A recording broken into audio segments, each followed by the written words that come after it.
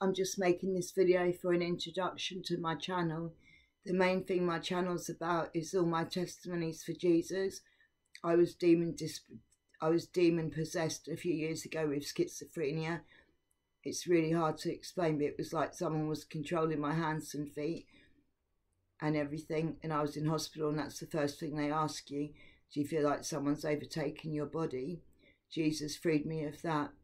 Now I'm very demon oppressed and everything, but I'm trying to learn to fight back through fasting and praying. He also got me off heroin, methadone, speed, crack, alcohol and marijuana. Marijuana was the worst. It really made my head go crazy. I thought it was a spiritual thing. I believed in the Rastafaris. You know, like Bob Marley, the old reggae singer, they believe in the Bible and Jesus, but they also believe that King Selassie I, the late Emperor of Ethiopia, was Christ in his kingly character.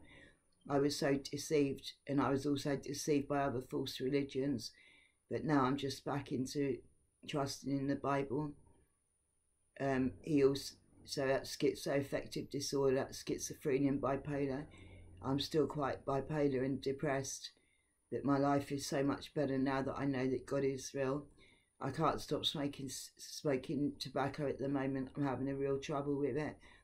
And a few pastors and well-meaning friends have told me that it won't send me to hell, but I really feel like it will. It's like an idol God. Instead of turning to Jesus for my peace and comfort, I'm relying on a cigarette. It's not right. And all the money that it wastes, that could be money that goes to the persecuted Christians who are really suffering. Okay, that's it. Thank you. Bye.